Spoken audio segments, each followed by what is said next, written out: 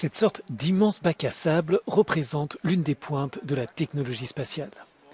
Cet espace de bientôt 900 tonnes de sable et associé à différentes roches est une reproduction de la surface de la Lune. C'est ici, près de Cologne, que les astronautes européens et du monde entier pourront préparer les prochaines missions lunaires. Cette installation, qui a ouvert ses portes mercredi, n'a pas d'équivalent au monde.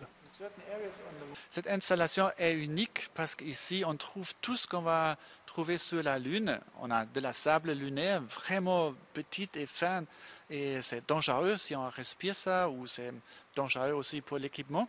Donc il faut apprendre le comportement. Puis on a aussi les roches lunaires. Bon, ce sont des roches de la Terre mais vraiment identiques comme les roches qu'on va trouver sur la Lune. D'ici 2026, cette installation disposera d'une structure qui permettra de reproduire la gravité de la Lune. La simulation d'une base sera accolée à la structure afin de pouvoir mener des missions lunaires d'une semaine ou plus sur cette reproduction.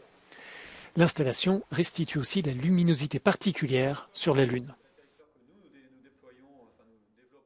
Also, as you can see, the illumination is very peculiar, very special, right? On the moon, there is no atmosphere, so there is a very sharp contrast between an intense darkness and this intense light. And people who have experienced it, they really tell you it's challenging. It's not something we are used to. L'infrastructure s'adresse également aux industriels. Ils pourront tester leurs équipements, comme les rovers ou les combinaisons, dans des conditions extrêmes.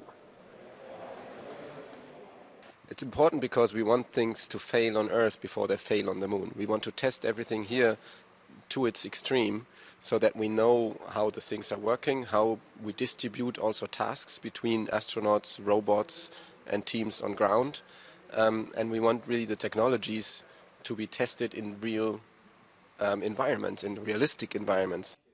Tous les concepteurs du projet, lancé il y a un peu plus de 10 ans, n'ont qu'un seul objectif, donner le sentiment aux astronautes qu'ils ont déjà un pied sur la Lune.